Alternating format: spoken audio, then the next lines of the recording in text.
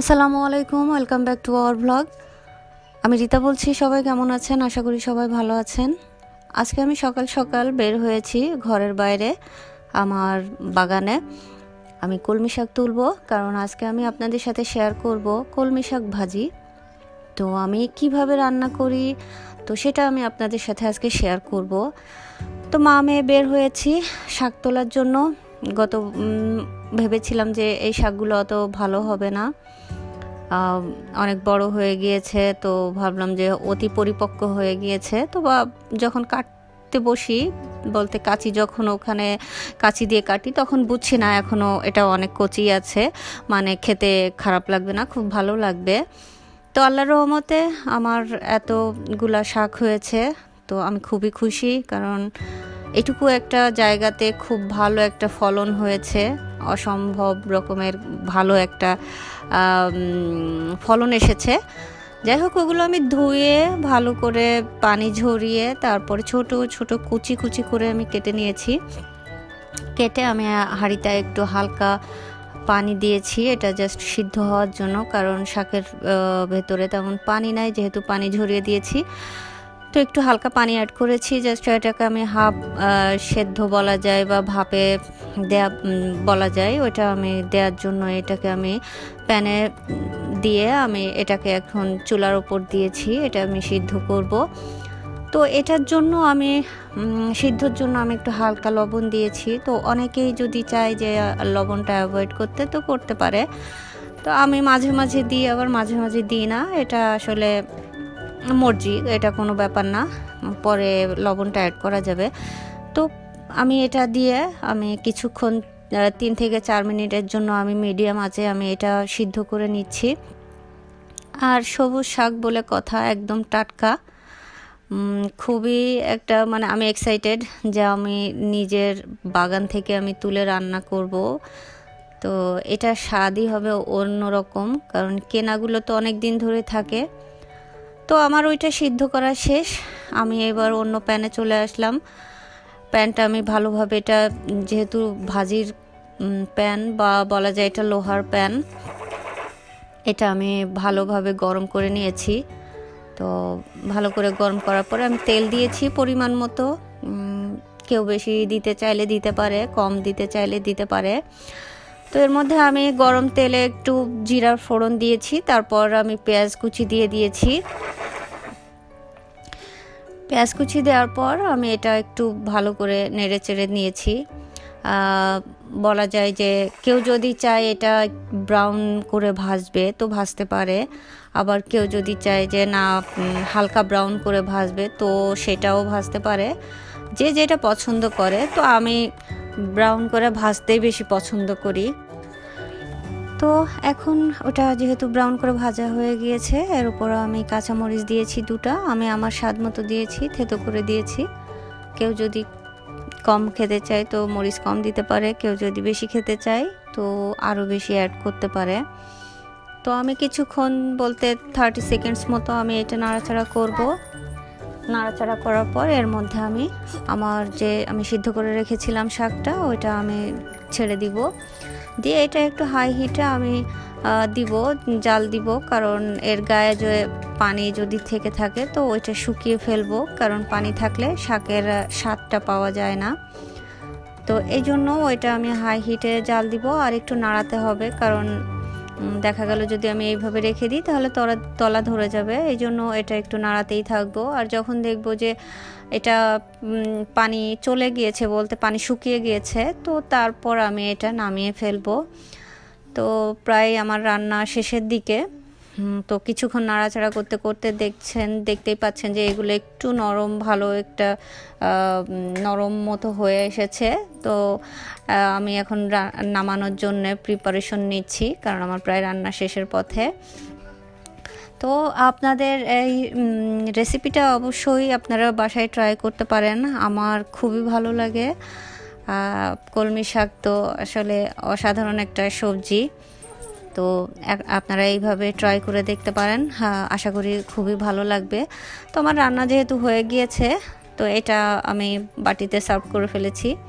তো লুকটা দেখতে পাচ্ছেন যে শাকের কালারটা কেমন এসেছে, অসাধারণ এসেছে, একদম সবুজ কালারই এসেছে। দেখতে ভালো লাগছে আর আশা করি খেতেও ভালো লাগবে। আপনারা একবার ট্রাই করে দেখবেন। তো আমার রান্না শেষে এখন আমরা একটু বাইরে যাব, বলতে একটু বিকাল হয়ে গেছে, তো বাইরে যেতে চাই। তো যাওয়ার আগে মেয়েকে একটু খাওয়াতে হবে, কারণ ও দৌড়াদৌড়ি করবে, ওর ক্ষুধাও পাবে, কারণ ওর কিছুক্ষণ পরপরই ক্ষুধা লাগে। তো এই জন্য তাকে আগে একটু স্ট্রবেরি খাওয়াচ্ছি, কারণ স্ট্রবেরিটা সে খুবই পছন্দ করে। ও যখন সলিড ফুড খাওয়া শুরু করে, বলতে ছোট থাকতে, তখন থেকেই সে ফ্রুটস পছন্দ করে, বিশেষ করে স্ট্রবেরিটাও খুব পছন্দ করত। আর নিজ হাতে স্ট্রবেরি খেত, আমাকে খাইয়ে দেওয়া লাগতো না। প্লাস ওর যে স্ট্রবেরি যে একটু স্ম্যাশ করে দেওয়া, এটাও আমার করে দেওয়া লাগতো না। আল্লাহর রহমতে খুব সুন্দর করে সে নিজেই খেত। তো আমাদের ওর খাওয়া হয়ে গেছে, তারপর আমরা চলে এসেছি। তো জায়গাটা হচ্ছে, আমি যেহেতু ইউনিভার্সিটির পাশেই থাকি, তো ইউনিভার্সিটিরই একটা অংশ, এটা জনগ্রে পন্ড। আমি আগেও এই পন্ডটা দেখিয়েছি, বাট এইখানটা আমি দেখাইনি। তো এখানের লুকটা আরও বেশি সুন্দর।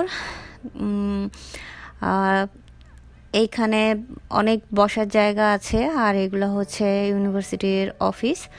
তো লুকটা অনেক সুন্দর, আমার খুব ভালো লাগে। আর নিচের দিকে একটু বসার জায়গা আছে। এই মানে পুরো আমি দেখাচ্ছি এই জায়গাটা, যে এত সুন্দর জায়গা, আমার অসাধারণ লাগে। এখানে আসলে অনেকেই আসে।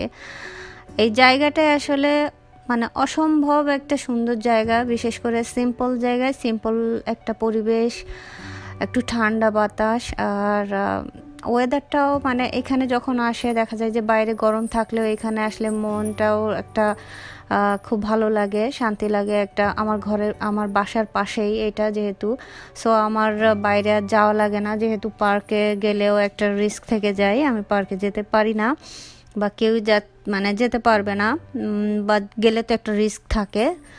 তো এটা একটা ভালো একটা জিনিস যে আমার মেয়ে খুব পছন্দ করে। তো এইখানে 3টা বড় বড় পাথর দিয়ে রেখেছে, তো পাথরের ভিতর থেকে মূলত পানিটা বের হয়। এই জিনিসটা সে খুবই পছন্দ করে দেখতে, বলে যে মা কি হয়েছে, এখান থেকে কি করে পানি বের হয়। সো এই ডিজাইনটা এমনভাবে করেছে যে মানে অসাধারণ একটা, মানে ভালো একটা বুদ্ধি, যে এখান থেকে পানি বের হয়। তো আমি যখনই আসি, এটাই বেশিরভাগই আমার সবসময় এখানে আসা হয়, তো যখনই আসি তো আমার মেয়ে ছোট ছোট পাথর ছুঁড়ে ফেলে পানির উপর। তো আজ কেন জানি তার মনে হয়েছে পানিটা নিয়ে সে খেলবে। আর ওখানে দেখতে পাচ্ছেন একটা সাদা ও পাথর, এটাও একটা বড় পাথর। তো পাথরটা চারপাশে গাছ দিয়ে সাজিয়ে রেখেছে, তো ওইটাও একটা সুন্দর একটা জিনিস, ভালোই লাগে দেখতে। তো আজকে তাকে পারমিশন দিয়ে দিয়েছি যে এটা নিয়ে খেলো, কোনো প্রবলেম নাই। এখন গাড়িতে ওর এক্সট্রা আমি জামা কাপড় রেখে দিই, যাতে কোনো বিপদ আপদে যাতে কাজে লাগে। সো ও এটা পানি নিয়ে খেলা করছে, খুব এনজয় করছে, কারণ এখন তাকে একটু সুযোগ দিতে হবে, এছাড়া উপায় নেই। তো সুযোগ না দিলে ওর তো একটা টাইম স্পেন্ড করারও একটা সুযোগ দিতে হবে, কারণ ও তো এখন কারোর সাথে খেলতে পায় না, বলা যায় খেলতে তো পায় না, দেখা হয় না, বাবা মারই মুখ আর কতক্ষণ দেখবে। আসলে এখানে বা সব জায়গার পরিস্থিতিতে সব একই রকম। তো সব বাবা মা বা সবাই বুঝছে, ছোট বড় দিয়ে সবাই বুঝছে যে আসলে যে পরিস্থিতি যাচ্ছে, ঘরের মধ্যে এতদিন ধরে আটকে আছে, আসলে কারোরই সময় ভালো যাচ্ছে না। তো আমরা যেহেতু বড়রাই বিরক্ত হয়ে যাচ্ছি, তো ছোটরা আর কতক্ষণ থাকবে। তো আল্লাহর রহমতে আসলে আমার মেয়েটা ভালোই আছে, কারণ আমার বাসার সামনে পেছনে অনেক জায়গা, সে অন্তত খেলতে পারে। কিন্তু অনেকেই আছে যে, অনেক বাচ্চা আছে যে সে খেলতে পারে না, তো তারা বেরও হতে পারে না, ঘরের মধ্যে আটকে থাকে, ওদের জন্য আরও কষ্ট। যেমন আমার বাসাতে কালকে এক ফ্যামিলি এসেছিল, তো তার 2টা বাচ্চা ছিল। তো ছোট বাচ্চাটা আসলে খুব কান্না করছিল, সে খেলবে, অনেক দিন পরে সে কারোর সাথে একটু দেখা করেছে। তো আমি আমার বাসাতে কেউ আসলে আমি আসলে তাকে বিশেষ করে ঘরে আমি দিই না। আমি আসলে কারোর বাসায়ও যাই না, আর কাউকে আমি ঘরেও ঢুকতে দিই না। যার সাথে দেখার দরকার হয় আর দেখা করার দরকার হয় আমি তখন আমি বাইরে যাই, বাইরে গিয়ে দেখা করি।